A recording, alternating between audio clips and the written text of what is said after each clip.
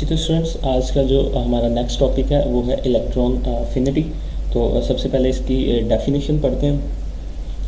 Electron affinity is defined as the amount of energy released when an electron is added in the outermost shell of an isolated gaseous atom। तो इसका मतलब है किसी element के independent gaseous atom के valence shell में एक electron enter होने के सबब यानी कि एंटर होने की वजह से खारिज होने वाली जो एनर्जी है उसको हम इलेक्ट्रॉन अफिनिटी कहते हैं। फिर सुन लें, किसी एलिमेंट के आज़ाद गैसियस एटम के वैलेंस शेल में एक इलेक्ट्रॉन एंटर होने की वजह से जो खारिज होने वाली एनर्जी है उसको हम इलेक्ट्रॉन अफिनिटी कहते हैं। तो ये F प्लस इलेक्ट्रॉन वाली जो इक्वेशन है तो ये भी आपको क्लियर हो जाती है। Affinity means attraction, therefore electron affinity means tendency of an atom to accept an electron to form an anion।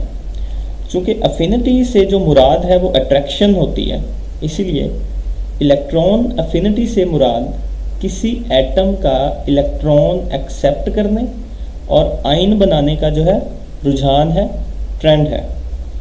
For example, the electron affinity of fluorine is -328 kilojoule पर मोल, that is 1 mole atom of fluorine release 328 kilojoule of energy to form 1 mole of fluoride ions।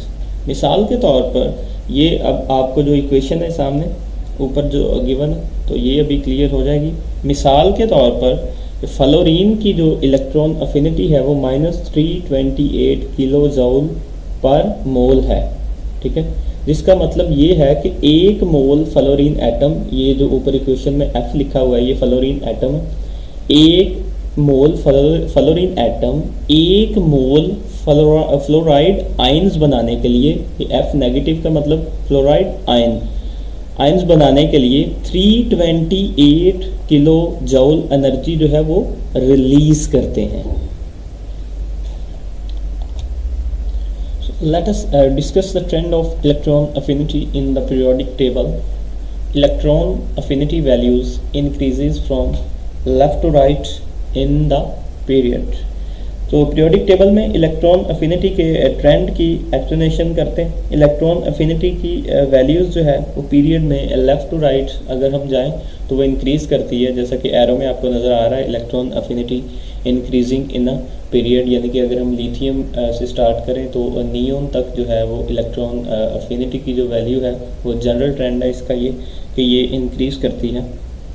तो ये आप लोग देख सकते हैं, आपके सामने है इन किलो जूल पर मोल। ये जो है आपने वैल्यू याद रखनी है इनकी, ठीक है। नेक्स्ट हमारे पास the reason for this increase is as the size of atoms decreases in a period, the attraction of the nucleus for the incoming electron increases। That means more is the attraction for the electron, more energy will be released। इसकी reason ये है कि period में यानी कि left to right period में जब atom का जो साइज है वो कम होता है तो इनकमिंग इलेक्ट्रॉन, जो आने वाले इलेक्ट्रॉन हैं के लिए न्यूक्लियस की जो अट्रैक्शन है वो बढ़ जाती है, वो ज़्यादा हो जाती है। जिसका मतलब ये है कि इलेक्ट्रॉन के लिए जितनी ज़्यादा अट्रैक्शन होगी उतनी ही ज़्यादा एनर्जी रिलीज होगी। आई रिपीट, रीज़न ये है कि पीरियड में जब एटम का साइज जो है वो कम होता है तो आने वाले जो इलेक्ट्रॉन के लिए न्यूक्लियस की जो अट्रैक्शन है वो बढ़ जाती है, ज़्यादा हो जाती है। जिसका मतलब है कि इलेक्ट्रॉन के लिए जितनी ज़्यादा अट्रैक्शन होगी उतनी ही ज़्यादा एनर्जी रिलीज होगी। इन a group electron affinity values decreases from top to bottom because the size of atoms increases down the group। सो एक ग्रुप में जो है वो इलेक्ट्रॉन अफिनिटी की वैल्यूज़ ऊपर से नीचे, अगर टॉप टू बॉटम हम मूव करें, ऊपर से नीचे कम होती हैं। उसकी वजह क्या है? क्योंकि ग्रुप में एटम का साइज जो है वो बढ़ता है। जैसे ही हम ग्रुप में मूव करते हैं टॉप टू बॉटम, तो एटम का जो साइज है वो इंक्रीज होता है। With the increase in the size of atom, shielding effect increases, that results in poor attraction for the incoming electron. Atom के साइज में इजाफे से शील्डिंग इफेक्ट जो है वो बढ़ता है, यानी कि एटम का साइज जैसे जैसे बढ़ता है शील्डिंग इफेक्ट इंक्रीज करता है, ठीक है, जिसके नतीजे में आने वाले इलेक्ट्रॉन के लिए जो अट्रैक्शन है वो कम हो जाती है। In poor attraction for the incoming electron, जो आने वाले इलेक्ट्रॉन है उनके लिए जो अट्रैक्शन है वो कम हो जाती है। That is less energy is released out. For example, as the size of iodine atom is bigger than chlorine, its electron affinity is less than chlorine as given in the adjacent table. So उसकी reason ये है कि जिस वजह से कम energy release होती है, खारिज होती है। फॉर एग्जाम्पल, आयोडीन जो है एटम का जो साइज है क्लोरीन से बड़ा है, यानी कि आयोडीन एटम का जो साइज है वो क्लोरीन से बिगर है, बड़ा है। सो आयोडीन की जो इलेक्ट्रॉन अफिनिटी है क्लोरीन से कम है, जो कि आपके सामने ये टेबल है, इसमें गिवन है, ये यहाँ पर आप देख सकते हैं।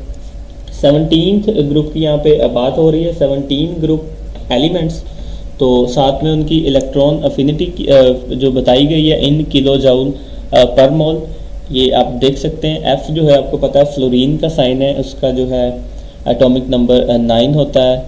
Cl क्लोरीन का साइन है, इसका एटॉमिक नंबर 17 होता है। तो Br ब्रोमीन तो 35, और I फॉर आपको पता है आयोडीन, इसका एटॉमिक नंबर जो है वो 53 होता है। अब हमारे पास यहाँ पे पॉइंट क्या है, हम डिस्कस ये कर रहे हैं कि इलेक्ट्रॉन अफिनिटी का जो ट्रेंड है इन a group. So electron affinity decreasing in a group, ये आप लोगों के सामने है टेबल में।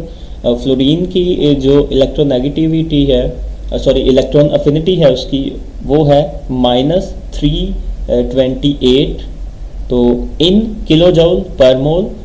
क्लोरीन की जो है -349, ब्रोमीन -325, आयोडीन जो है -295। तो ये आप लोगों के सामने ट्रेंड है। तो इसको जो है एक दफ़ा मैं फिर से रिपीट कर देता हूँ। इन a group electron affinity values decreases from top to bottom, ये आप लोगों ने देख भी लिया, because the size of atom increases down the group with the increase in size of atom, shielding effect increases, that results in poor attraction for the incoming electron, that is less energy is released out. For example, the size of iodine atom is bigger than chlorine, its electron affinity is less than chlorine as given in the adjacent table. So इसका एक दफ़ा फिर translation कर देता हूँ मैं। एक group में इलेक्ट्रॉन अफिनिटी की जो वैल्यूज़ ऊपर से नीचे कम होती हैं, उसकी रीज़न ये है कि ग्रुप में जो है एटम का साइज़ बढ़ता है। एटम के साइज़ में इजाफे से शील्डिंग इफेक्ट जो है वो भी बढ़ता है, जिसके रिजल्टेंट आने वाले इलेक्ट्रॉन के लिए जो अट्रैक्शन है वो कम होती जाती है, जिस वजह से कम एनर्जी खारिज होती है। फॉर एग्ज़ाम्पल, आयोडीन एटम का जो साइज़ है क्लोरीन से बड़ा है। आयोडीन की जो इलेक्ट्रॉन अफिनिटी है, आयोडीन की इलेक्ट्रॉन अफिनिटी क्लोरीन से कम है, जो कि आप लोगों के सामने टेबल है उसमें दिखाया गया। सो ये स्टूडेंट्स आप लोगों ने जो है वो बहुत अच्छे तरीके से याद करना है, इसके जो इलेक्ट्रॉन अफिनिटी के ट्रेंड्स इन अ पीरियड और इन अ ग्रुप। तो आपने ये याद रखना है कि ग्रुप में इसका क्या ट्रेंड है इलेक्ट्रॉन अफिनिटी का, और